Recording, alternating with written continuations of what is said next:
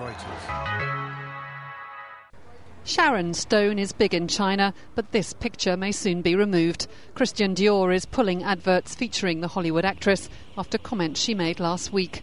She suggested the recent earthquake could be bad karma or punishment for the government's policy in Tibet.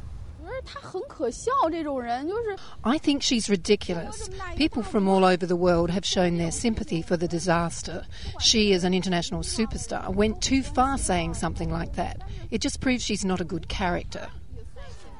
The Basic Instinct star made her comments during the Cannes Film Festival last week. Just a year before that, she was receiving awards in Shanghai.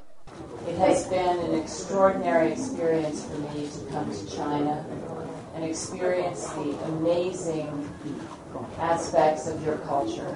At least 68,000 people died as a result of the recent earthquake. It took place just months after China's handling of unrest in Tibet sparked an international outcry. Like most Tibetans, Stone is Buddhist, and her comments have now reached China's foreign ministry.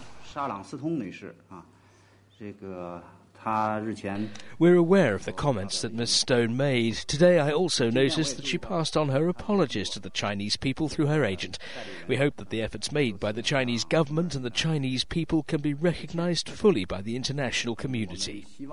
The Beijing Times claims Chinese cinema won't be showing any Stone films, but the number of foreign movies distributed is limited anyway, and it seems Stone does regret what she says. Perhaps, say some, she's the one experiencing the bad karma. Sonia Legg, Reuters.